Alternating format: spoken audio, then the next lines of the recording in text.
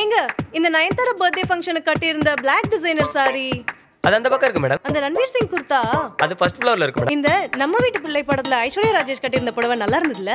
இந்த இதோட பார்டர், அதோட டிசைன், இதோட கலர், இது மூணு சேர்ந்த மாதிரி ஒரு புடவை வேணும். அவளுக்கு நல்லா இருந்தது. என்னது? உனக்கு அம்சமா இருக்கும்.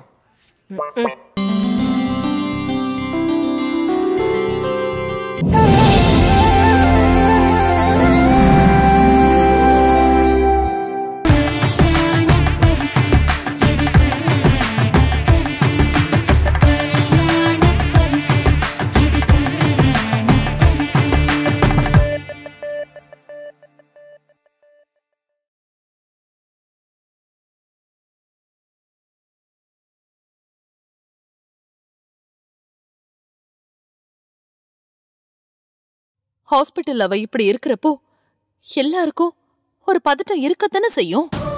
ஓ அப்பாவித்தனத்தை அறியாமைய பயன்படுத்திக்கிட்டு அந்த ஸ்வேதா தான் செய்ய நினைச்சதை செஞ்சு முடிச்சுட்டா. இப்போ எங்க இருக்கானே தெரியல. அவளை எப்படி கண்டுபிடிக்கிறதுன்னு தெரியல.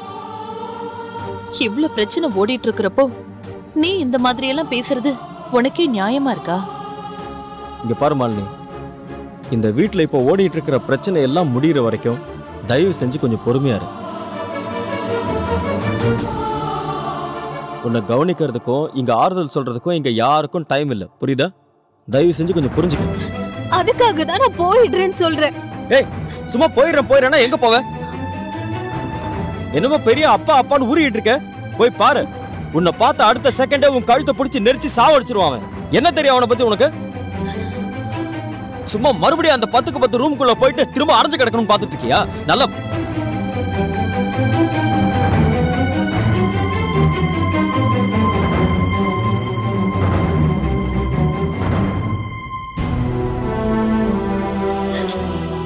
இப்ப எதுக்கு மூஞ்சி உம்முன்னு வச்சிட்டு இருக்க?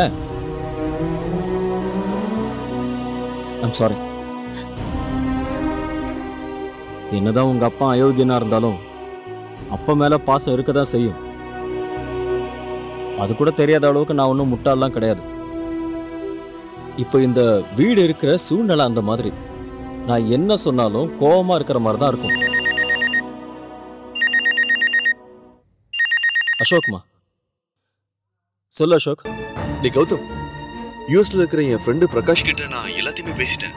அவன் வித்யாவோட ரிப்போர்ட்ஸ் எல்லாத்தையுமே மெயில் பண்ண சொல்லியிருக்கான். நான் எல்லாத்தையும் அனுப்பிட்டேன். அங்க ஏதாவது ஹாஸ்பிட்டல்ல சொல்லி வெரிஃபிகேஷன் பண்ணி செக் பண்ண சொல்லு. அதெல்லாம் ஆல்ரெடி ப்ராசஸ் பண்ணியாச்சு. வித்யாவை வந்து இமிடியேட்டா சென்னையில இருக்கிற ஹாஸ்பிட்டலுக்கு ஷிஃப்ட் பண்ண சொல்லியிருக்காங்க. சென்னையில இருக்கிற ஹாஸ்பிட்டலுக்கா? ஏண்டா? அது யூஎஸ்ல அவன் ஒப்பீனியன் கேட்ட ஹாஸ்பிட்டல் டாக்டர்ஸ் எல்லாருமே இங்க சென்னையில ஒரு ஹாஸ்பிட்டலை ரெஃபர் பண்ணியிருக்காங்க. நம்ம வித்யாவை அங்க ஷிஃப்ட் பண்ணிட்டோம்னா அங்க இருக்கிற டாக்டர்ஸோட கம்யூனிகேட் பண்றது கொஞ்சம் ஈஸியா இருக்கும்னு சொல்றாங்க. ஒரு நிமிஷம் இரு, நான் அம்மா கிட்ட கேட்குறேன். மா, அசோக் தான் பேசுகிறான். வித்யாவை சென்னையில் இருக்கிற ஒரு ஹாஸ்பிட்டலுக்கு ஷிஃப்ட் பண்ண சொல்லி யூஎஸ்ல இருக்கிற டாக்டர்ஸ் ரெக்கமெண்ட் பண்ணியிருக்காங்களாம்மா. நேரடியாக இன்ட்ராக்ட் பண்ணி எல்லா வித ட்ரீட்மெண்ட்டும் கொடுக்கறதுக்கு கண்டிப்பாக அரேஞ்ச் பண்ணுறேன்னு சொல்லியிருக்காங்களா? இது எதுக்குடா என்கிட்ட கேட்குற? யோசிக்கவே வேண்டாம் கௌதம். முதல்ல ஷிஃப்ட் பண்ண சொல்லு. என்ன பண்ணணுமோ அதுக்கான ஃபார்மாலிட்டிஸை முதல்ல பார்க்க சொல்லுப்பா. டே அசோக், அம்மா கிட்ட பேசிட்டேன்டா. என்ன, இங்கேருந்து இமீடியட்டாக வித்யாவை டிஸ்சார்ஜ் பண்ணி சென்னைக்கு ஷிஃப்ட் பண்ணுறதுக்கான எல்லா ஃபார்மாலிட்டிஸையும் உடனடியாக செஞ்சு முடிச்சிடு. சரி, நான் இங்க இருக்கிற டாக்டர்ஸ் கிட்ட பேசி ஷிஃப்ட் பண்ணுறதுக்கு என்ன ப்ரொசீஜர்னு கேட்டு நான் ரெடி பண்ணுறேன். டிலே பண்ணிடாத, நமக்கு வித்யாவோட உயிர் தான் முக்கியம். என்ன? டேய், தெரியும்டா, நான் பார்த்துக்கிறேன். சரியா? ஓகேடா, பாய். அம்மா கிட்ட சொல்லிடு. சரி, பாய்.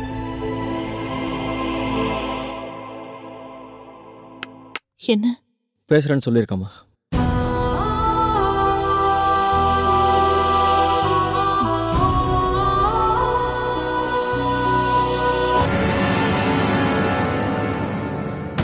அண்ணே, பெரிய பூகம்பமே வெடிக்க போகுதுன்னு. அவன் எப்ப வருவான்னு இவ வெறியோட காத்துக்கிட்டு இருக்கா. விசலம், உன் பையனுக்கு 100 வயசு வந்துட்டான்னு நினைக்கிறேன். வரட்டும் வரட்டும். டேய் வெற்றி, போகும்போது சத்தம் போட்டுட்டு போனல, அதான் உன் பொண்டாட்டி கோவமா இருக்கா. பார்த்து மெதுவா போ, அடிச்சு கிடிச்சு தொலைய போறா. பார்த்து. ஏங்க வந்துட்டீங்களா? உங்களுக்காக தான் வெயிட் பண்ணிட்டு இருந்தேன். என்னங்க சாரிங்க, நான் நடந்துக்கிட்டது தப்பு தாங்க. நிஜமாவே சாரிங்க. என்னங்க நான் வேணும்னு அப்படி செய்யலங்க. என்னமோ தெரியலங்க, உங்க விஷயத்துல எனக்கு கண்ட்ரோல் பண்ண முடியாத அளவுக்கு ஒரு பொசசிவ்னஸ். இந்த உலகத்துல எல்லாரையும் விட உங்களை தாங்க எனக்கு ரொம்ப பிடிக்கும். உங்களை மட்டும்தான் எனக்கு ரொம்ப பிடிக்கும்.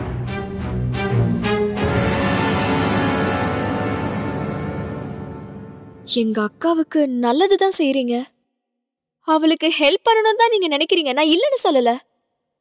நான் இதெல்லாம் தெரியாத முட்டாள் இல்லைங்க. ஆனாலும் அவ என்னோட அக்காவா இருந்தாலும் எனக்கு அப்புறம் தான் என் புருஷன் மத்தவங்களை கவனிக்கணும்னு தோணுதுங்க. இது தப்புனா நிஜமாவே என்ன மன்னிச்சிருங்க வெற்றி.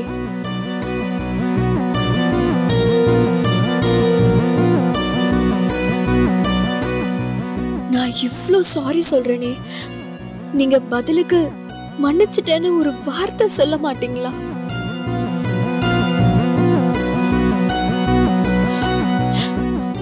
சரிங்க, நீங்க சொல்லலனாலும் பரவாயில்ல.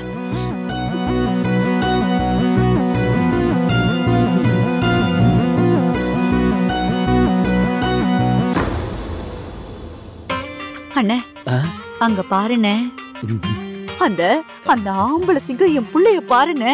அவ இவ்ளோ தூரம் இறங்கி வந்து சாரி சொன்னதுக்கு அப்புறமும் எப்படி என் பையன் கெத்தா நிக்கிறான் பாரு. அதானே அந்த திமிர் பிடிச்ச ராங்கி கறிக்கு இப்படி தானே நடக்கணும். இப்படி இருந்தாதான் அவ சரிப்பட்டு வருவா. விசாரம், நீ சொல்றதும் கரெக்ட் தான். என் மருமக உண்மையிலே ஒரு வீர பிறவிதான். என்ன இருந்தாலும் ஓ மவனாச்சே. இவ்வளவு நாளா இந்த சுயரூபத்தை மறைச்சு வச்சிட்டு இருந்திருக்கான்.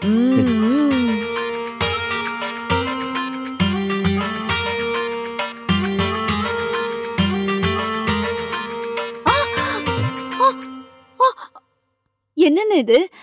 நம்ம சொல்லி வாய மூடல, அதுக்குள்ள அவன் உள்ள போறான். தெரியலையே.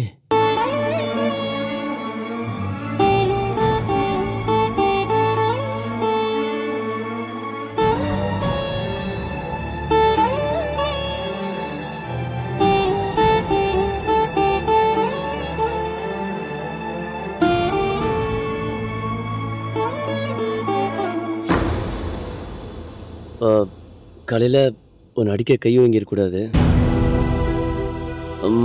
நான் ஏன் அப்படி செஞ்சேன்னு எனக்கே தெரியல. வித்தியா அப்படி உயிருக்கு போராடுற மாதிரி ஆயிடுச்சுங்கிற பதட்டத்தில் தான் இப்படி நடந்துக்கிட்டேன். பரவாயில்லங்க, நான் உங்களை அவ்வளோ தப்பா பேசினதுனால தானே நீங்க என்ன அடிக்க கையெல்லாம் ஓங்குனீங்க. நான் செஞ்ச தப்புக்கு முதல்ல நான் தாங்க சாரி கேட்கணும். அது சரி வராது. நீ என்ன தப்பா பேசியிருந்தாலும் நான் உனக்கு பொறுமையாக எடுத்து சொல்லி புரிய வச்சுருந்துருக்கணும். அதை விட்டுட்டு நான் கையை வாங்கிட்டேன் பாரு, அதான் பெரிய தப்பு. அதனால நான் தான் முதல்ல சாரி கேட்பேன். அதெல்லாம் முடியாதுங்க.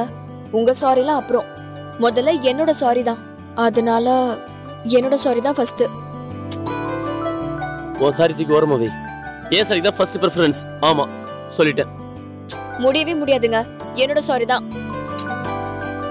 முடியவே முடியாது, ஏன் சாரி தான் ஃபர்ஸ்ட். முடியவே முடியாதுங்க. இல்லங்க, என்னோட சாரி தான் ஃபர்ஸ்ட். இந்த சாரி தான் முதல்ல ஏத்துக்க சொன்னியா? இத முதல்ல சொல்லியிருந்தா ஏத்துந்திருப்பேனே. ஐ லவ் யூ பொண்டாட்டி.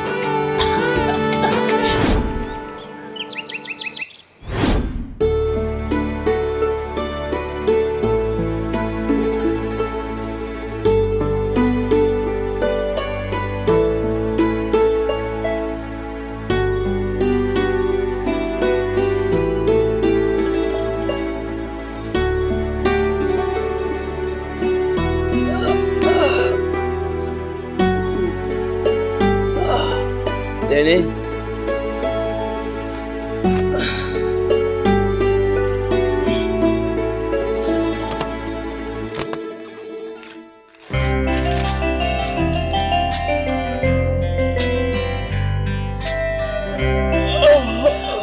அப்பா இல்லையா?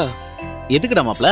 இல்ல, கால் மேல கால் போட்டு பேப்பர் பிடிச்சிட்டு இருக்கேன், அதான் கேட்டேன். கால் அடிப்பேன், பெரிய பில்கேட்ஸ் இவரு. மா மா மா என்னடா? மா சூடா காப்பி எடுத்துட்டு வா.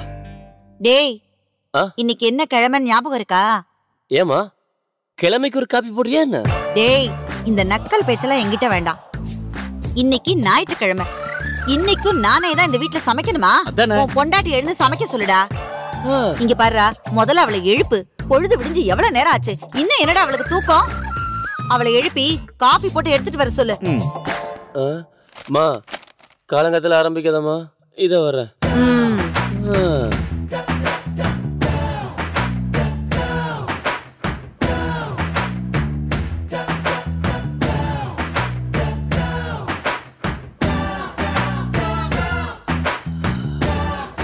கல்யாணி கல்யாணி எந்திரிக்கலையானே? தூக்கம் வருதுங்க. கல்யாணி மணியாச்சுமா, எந்திரி. சமைக்க வேணாமா? வீட்டில் வேலை நிறைய இருக்குல்ல.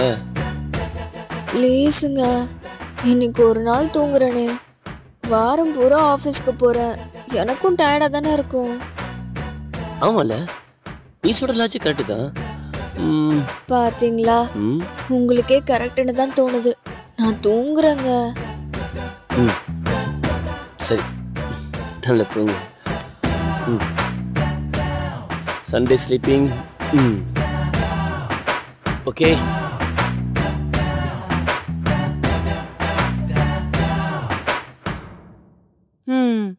என்னடா உன் பொண்டாட்டி எந்திரிச்சிட்டாளா? எந்திரிச்சிருக்க மாட்டாளே. நான்லாம் என் மாமியார் எந்திரிக்கிறதுக்கு முன்னாடி எந்திரிச்சு சமைச்சு வச்சு எல்லாத்தையும் ரெடி பண்ணி வச்சிருவேன். இங்க என்னடா உன் பொண்டாட்டிக்கு எல்லாத்தையும் நான் தான் செஞ்சு வைக்க வேண்டியதா இருக்கு. என்ன பாத்தியா, 5 மணிக்கெல்லாம் எந்திரிச்சு குளிச்சு ரெடி ஆயிட்டேன். மா என்ன இப்போ? உனக்கு சமைக்கணும் அவ்வளவுதானே? இன்னும் 10 நிமிஷம் வெயிட் பண்ணு, டிஃபன் ரெடி ஆயிடும். விசாலம், கல்யாணி இன்னும் எந்திரிக்கல. மாப்பிள்ள 10 நிமிஷத்துல டிஃபன் ரெடி ஆயிடுன்னு சொல்லிட்டு போறா. எனக்கு ஒண்ணுமே புரியல விசாலம். அண்ணே, ஐயோ சமயக்கட்டுல எதையோ போட்டு உருட்டுறானே. அண்ணே, இந்த அநியாயத்தை கேட்டியா? என் புள்ள இது வரைக்கும் சமயக்கட்டுக்கு போனதே இல்ல. சமயக்கட்டு கூட அவனுக்கு எங்க இருக்குன்னே தெரியாதுன்னு. இவளால இப்ப சமயக்கட்டுக்கு எந்திரிச்சு போயிருக்கான். ஐயோ மறுபடியும் எதையோ உருட்டுறானே. நீ இருண்ணே, நான் போய் பாத்துட்டு வரேன். ஆமா விசாலம், போய் சீக்கிரமா என்னன்னு பாருமா. டேய் வெற்றி, என்னடா பண்ற? நான் ஏதோ பண்ணிட்டு போறேன், போமா. டேய் ஏதோ பண்ணிட்டு போறேன்ல, விட்ட முடியாது. உன்னை யார் இப்ப கிச்சனுக்குள்ள வர சொன்னது? சொன்னா புரிஞ்சுக்கமா, இன்னைக்கு சண்டே. வாரத்துல ஒரு நாள் தான் அவளுக்கு ரெஸ்ட் கிடைக்குது. அவ தூங்குனா தூங்கிட்டு போட்டுமே. நல்லா இருக்குடா நியாயம். உன் கல்யாணத்துக்கு முன்னாடி என்னைக்காவது ஒரு நாள் என்னை இப்படி சமைக்காதன்னு நீ சொல்லிருப்பியா? எனக்கு ரெஸ்ட் வேணும்னு எப்பவாவது உனக்கு தோணி இருக்கா? இப்ப தோணுதுமா. அவளுக்கு சண்டே ரெஸ்ட் கொடுக்குற மாதிரி உனக்கும் சண்டே ரெஸ்ட் வேணும் தான். அது புரிஞ்சனாலதான் உன்னை டிஸ்டர்ப் பண்ணாம நானே சமைக்க ஆரம்பிச்சிட்டேன். போது நிறுத்துடா. என்னமோ அன்னைக்கு வீரமா பேசுன. உன் பொண்டாட்டியை சரி பண்ணி நல்லதெல்லாம் சொல்லி கொடுத்து இந்த வீட்டுக்கு ஏத்த மருமகளா மாத்தி காட்டுறேன்னு இப்படி பொண்டாட்டி முந்தானிய புடிச்சுக்கிட்டு திரியிறியே, உனக்கு வெக்கமா இல்ல? வெக்கமா இல்ல, போவா. என்னங்க அத்தை என்ன சொல்றாங்க? ஏய் என்ன கல்யாணி, அதுக்குள்ள எந்திரிச்சு வந்துட்ட? நல்லா தூங்கலாம்ல.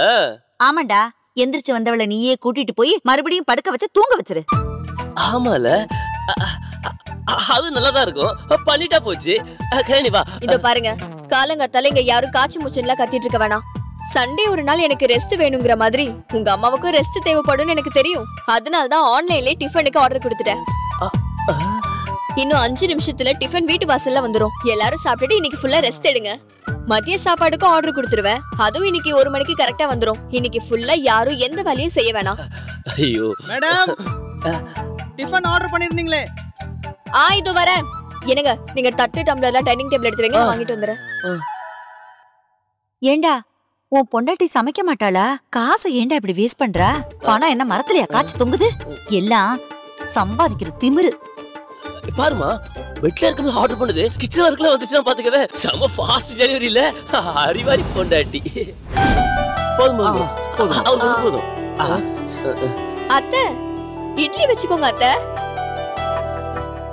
நல்லா சாப்பிடுங்க அத்தை. இந்தாங்க சட்னி, சாம்பார் இந்தாங்க. ஐயோ என்னங்க உங்களுக்கு? ஊத்து. போதும். சாம்பார் இந்தாங்க, சாம்பார் எடுத்துக்கோங்க. வாவ் பா இந்தாங்க அத்தை. நல்லா சாப்பிடுங்க அத்தை, சூடு ஆறிட போகுது. விஷாலா நல்லா தனமா இருக்குது. என்ன நல்லா இருக்கு? வீட்ல சமைச்சா செலவு மிச்சம், வெளியில சாப்பிட்டா தண்ட செலவுதான். மா எப்பயாவது ஒரு நாள் தான் இப்படி சாப்பிடுறோம், சந்தோஷமா சாப்பிடுமா. இதெல்லாம் எனக்கு சுத்தமா பிடிக்கல. விஷாலா நல்லா தனமா இருக்குது. சும்மா என்ன வாங்குற சம்பளம் எல்லாம் இப்படி ஹோட்டல்காரனுக்கே கொட்டி அழுதா அப்புறம் கையில என்ன மிஞ்சும்? மா உன்னோட பெரிய ரோதனையா போச்சுமா. மா எப்பவுமே இப்பெல்லாம் குத்த கண்டுபிடிக்கிற? அது சரி, அப்பா எங்க போனாரு? ஆளே காணோம். மாப்பிள உங்க அப்பா ஒரு ஞானிடா. வீட்டுல இருந்தா இப்படி ஏதாவது விவகாரம் வரும், ரெண்டு பக்கமா கருத்து கேட்பாங்க, நாம ஏதாவது சொல்ல போக ரெண்டு பக்கமா இடி விழும் நினைச்சு நல்லா தெரிஞ்சுக்கிட்டு எஸ்கேப் ஆயிட்டாரா. எஸ்கேப் ஆயிட்டாரா? என்ன சொல்ற மாமா? சென்னைக்கு போயிருக்காரு மாப்பிள. அவரு ஃப்ரெண்டுக்கு ஏதோ பிரச்சனையா, போய் பேசி தீர்த்து வச்சுட்டு வரேன்னு போயிருக்காரு, வந்துடுவாரு. வீட்டுக்கு வந்த மருமக பொண்ண பேசி சரி பண்ண வக்கலையா, இதுல ஒரு பிரச்சனையை தீக்கிறதுக்கு கிளம்பிட்டாராம். உருப்பட்ட மாதிரிதான், தொலைங்க. மா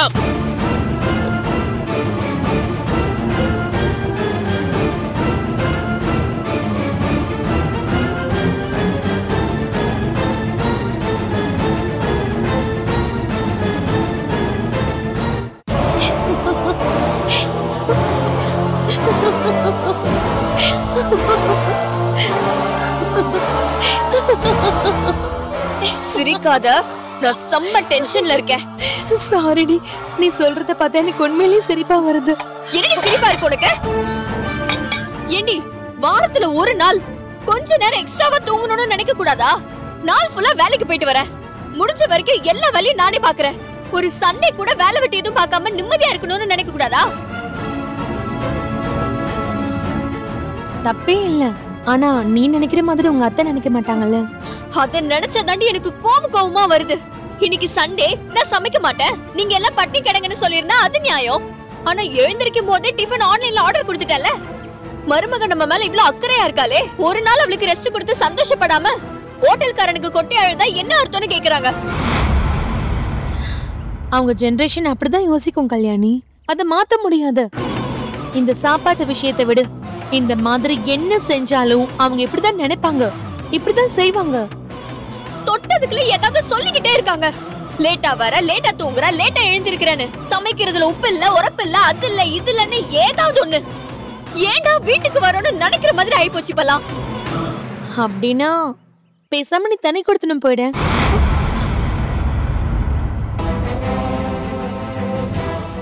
என்னடி சொல்ற? நான் ஒண்ணு உங்க அத்தை கிட்ட சண்டை போட்டு பிரிஞ்சு போன்னு சொல்லல. நம்ம பேசிக்கா ஒரு விஷயத்த புரிஞ்சுக்கணும். இந்த காலத்துல எந்த வீட்டு பெருசுங்களும் இந்த யங் ஜெனரேஷன் ஃபீலிங்ஸ புரிஞ்சுக்கிறதே கிடையாது. நாங்க சொன்ன அது நல்லதா இருக்கும், அதை கேட்டு நடந்ததான் உங்களுக்கு நல்லதுன்னு ஏதாவது ஒண்ணு சொல்லிக்கிட்டே இருப்பாங்க. நீ சொல்றது கரெக்ட் தான். எங்க அத்தை பேசுறதும் அப்படிதான் இருக்கு. ஆனா அதுக்காக இப்ப என்னையே எடுத்துக்கோ கல்யாணி, எங்க அத்தை கூட எனக்கு எந்த சண்டையும் கிடையாது. ஆனா கல்யாணம் ஆன 3 மாசத்துல அழகா சொல்லிட்டு தனி கொடுத்துன்னு போயிட்டேன். என்ன இப்போ வாரம் முழுக்க வேலைக்கு போறோம், கஷ்டப்படுறோம், வீட்டுல இருந்தா வீட்டுல சமைச்சு சாப்பிடுறோம், இல்ல வெளியே எங்கேயாச்சும் சாப்பிடுறோம். இதெல்லாம் சொல்லிட்டு இருக்க முடியுமா? இல்ல சொன்னாதான் அவங்களுக்கு புரியுமா? இப்படி நான் சொன்னேன்னு வச்சுக்கோ, உன்னை யாரு வேலைக்கு போக சொன்னதுன்னு ஆரம்பிப்பாங்க. கரெக்ட் தான், அதுக்காக தான் சொல்றேன். என்ன கேட்டா நீ இதை வெற்றி கிட்ட பக்குவமா எடுத்து சொல்லலாம். என்னன்னைக்கும் உன் அத்தை மாமாவோட நல்ல ரிலேஷன்ஷிப் கண்டினியூ ஆகணும்னா அவங்கள விட்டு நீ கொஞ்சம் தள்ளி இருந்ததான் சரியா வரும்.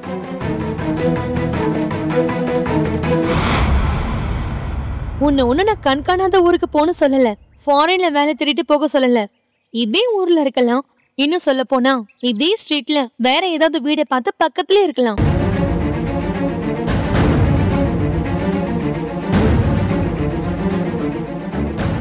எனக்கு புரியுது, ஆனா வெற்றி இதுக்கெல்லாம் ஒத்துக்குவாரான்னு தான் தெரியல.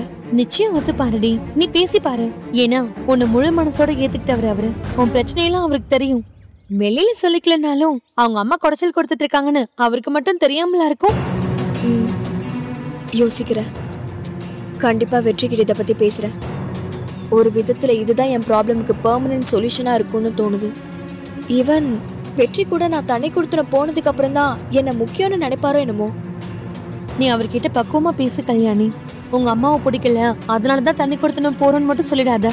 சாச்சா, எங்க அத்தையை பிடிக்கலன்னு நான் எப்பவும் சொல்ல போறதில்ல, சொல்லவும் மாட்டேன். ஆனா கொஞ்சம் தள்ளி இருக்கிறது தான் நல்லதுன்னு தோணுது. All the best D. சரி நான் கிளம்புறேன். சீக்கிரம் ஒரு வீட்டை பாரு, பால் காய்ச்சற தண்ணி கொடுத்துன்னு போறேன். ஓகே சரிடி, தேங்க்ஸ் டி. கீழே போலாம், இல்லைன்னா எங்க அத்தை வேற ஃப்ரெண்டு வந்தா மேல போய் பேசிட்டு இருக்கேன்னு அதுக்கு வேற ஏதாவது சொல்லுவாங்க. சரி போலாம். சரி வா.